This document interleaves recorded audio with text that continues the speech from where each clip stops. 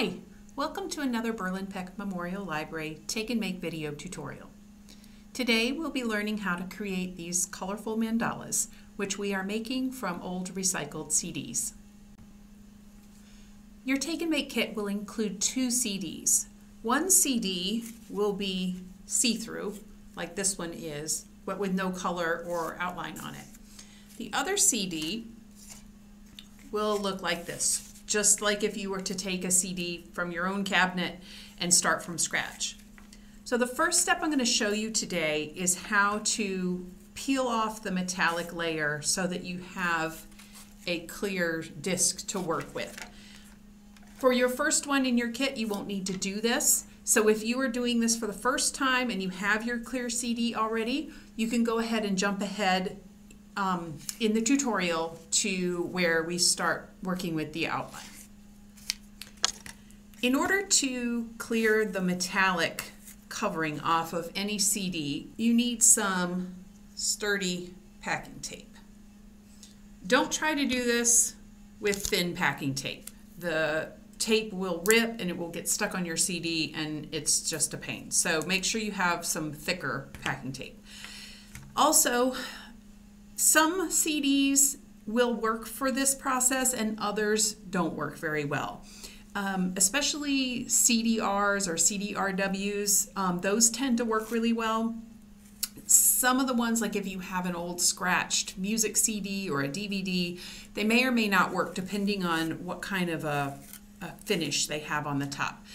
You can tell pretty quickly whether it's going to work by how easily the metallic part peels off.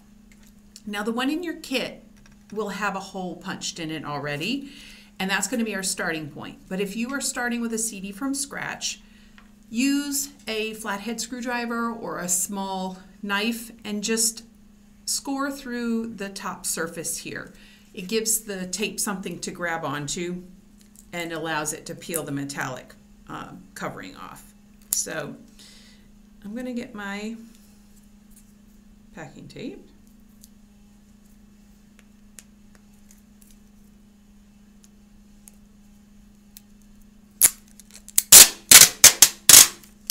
And I'm just peeling off a nice long piece.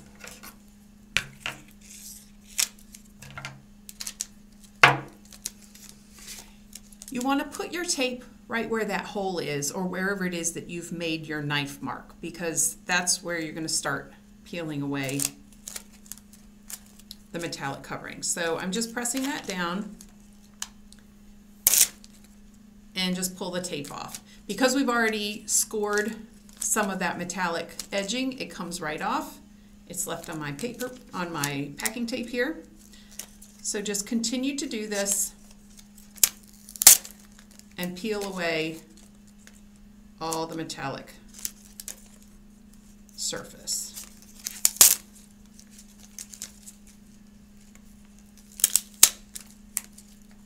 You can use the rest of your little bits of tape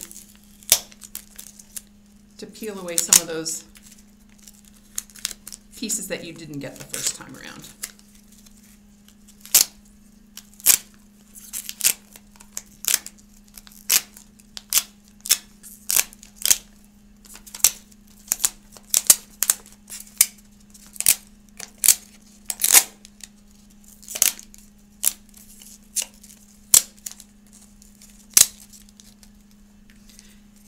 You may get a CD in your kit that has a label on it like this one. So you can soak this in some soap and water or use some kind of an adhesive remover spray to get that label off. Once you've done that, wash the whole CD with soap and water, or you can wipe it clean with a cotton ball and some rubbing alcohol. But you want to make sure you get it nice and clean, get your fingerprints off of it so that all of your paint will adhere nicely. So once you have your CD all cleaned, then you are ready to paint.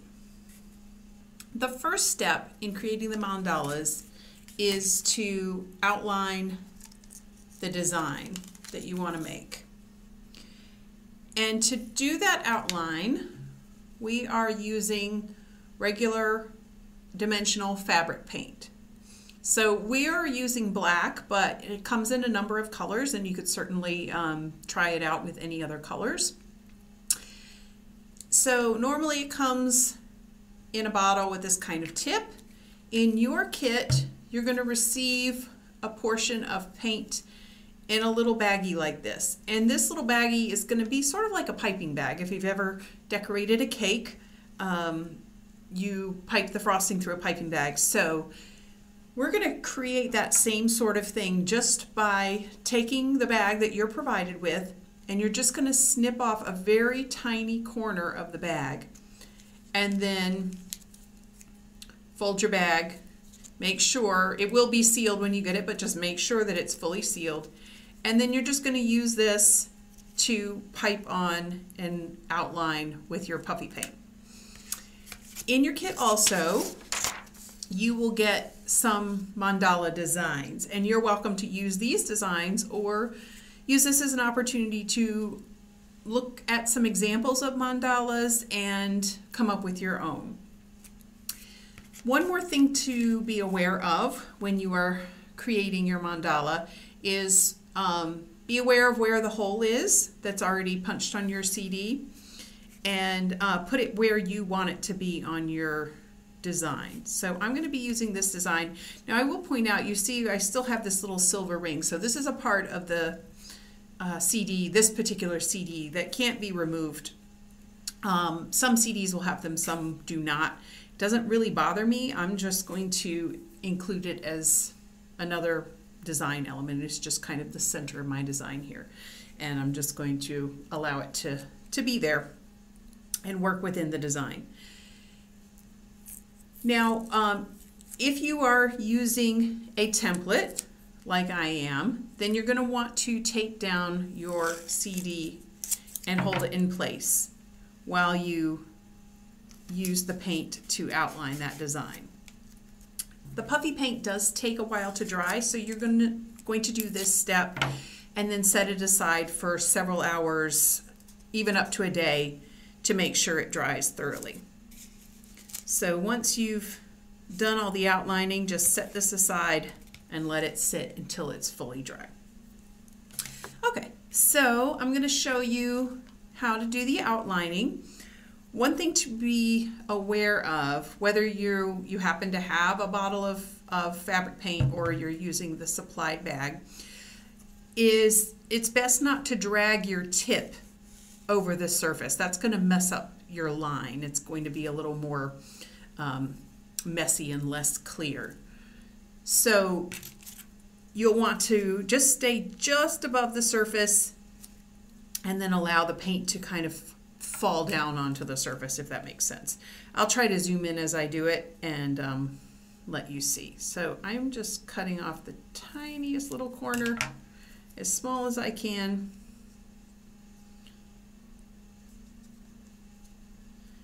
And I can see the paint just starting to come out of the edge there.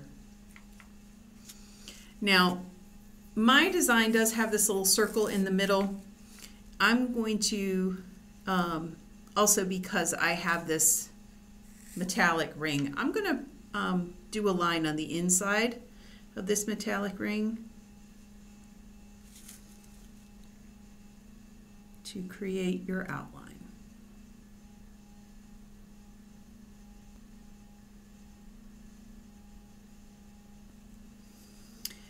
Once you've completed one element, just go ahead and move on to another. You can connect your lines pretty easily, and you can also go back over areas if you need to, and then just continue on with the rest of the pattern.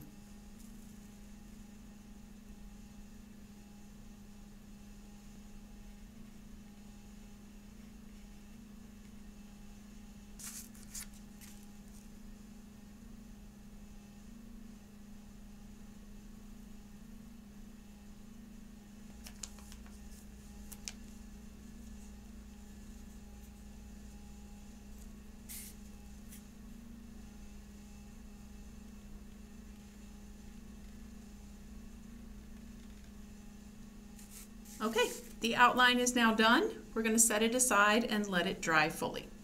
Our puffy paint is now dry, so we're going to remove it from the template.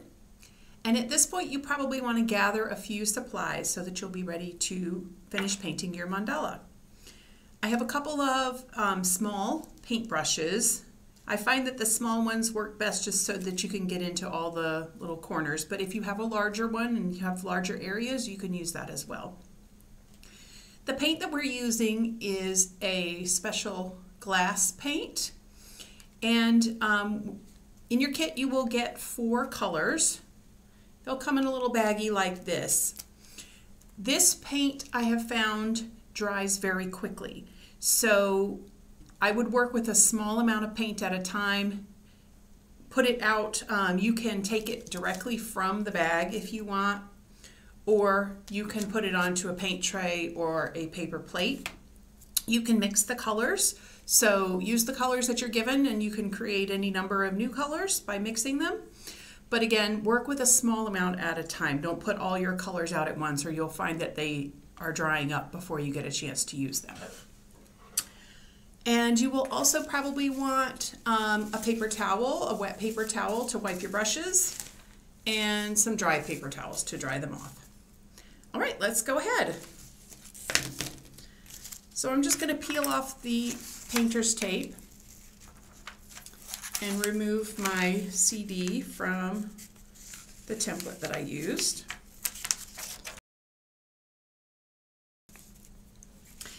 And I'm going to start with my first color. I would like to make the center of my mandala purple. So the colors I have picked for myself are deep blue, mid yellow, viridian, and crimson. I'm going to just do a small dot of blue and a dot of crimson to make some purple. And I'm using my brush to just blend that together. You will see as you work with this paint, it works a little differently than some other paints, acrylic paint. To get a really dark coat, I recommend that you do 2 light coats and then just let it dry in between. It will not take long for it to dry. And you can also sort of, as you can see, I'm kind of dabbing it rather than brushing. I can brush, but it comes out pretty thin. You can try either approach as far as how you apply the paint. I have found this works pretty well.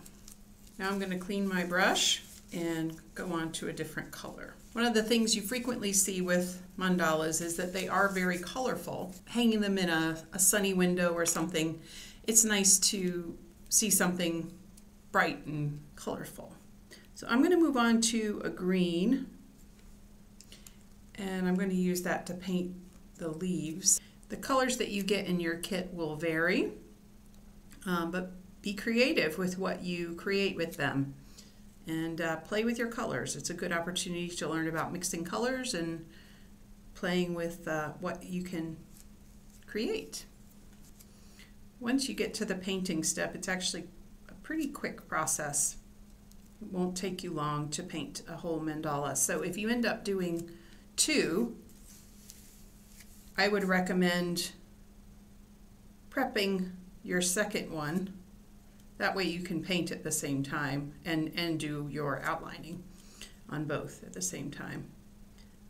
A little of this paint really does go a long way. All I had was 1 little drop, and I have used it to paint all of my leaves. Again, like I said, after it dries, if you find you want the color darker, then just come back and give it another coat. So I'm just cleaning my brush. And I think I'm going to go with a yellow next. Also, if you want multiple colors on a particular area, paint a base color first, and then after it's dried, come back and do another color on top. Okay, I think our next color is going to be red. So I'm going to give myself another dot of red here.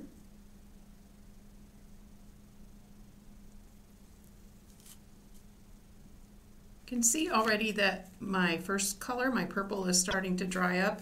So I'm going to come around and do the outside while I still have some of that.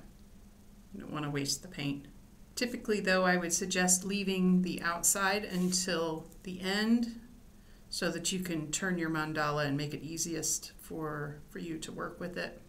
And I'm going to finish up in my last area with blue.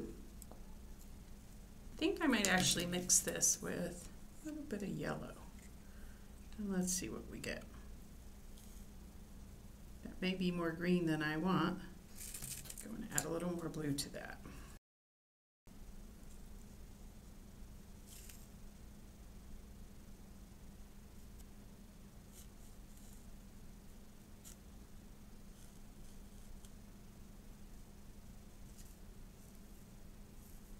And that's it. So just set it aside and let it dry. Later on you can decide if you want to add a second coat to any area or come along and add some extra details in a different color. I hope you enjoy creating your mandala.